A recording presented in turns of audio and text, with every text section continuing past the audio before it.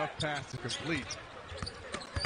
The drive and the take from Mark. Whitmore turning the corner, finding the open man Armstrong.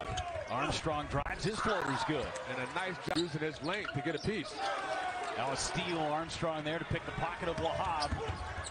Into the corner, Longino for three. And that finally falls. One of the best to ever do it. As his coach, here's Armstrong. Look out, the steal. And Armstrong flies in for the...